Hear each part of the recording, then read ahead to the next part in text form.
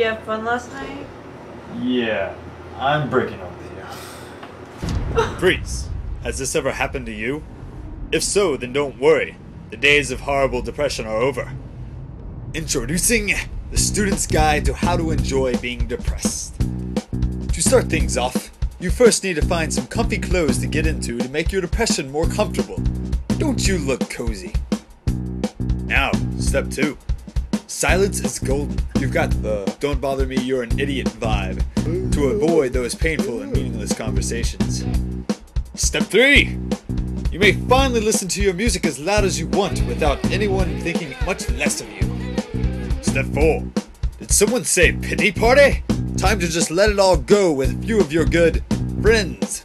And finally, the last step in Volume 1 is just enjoy yourself. If you want to stop that car, you stop that car.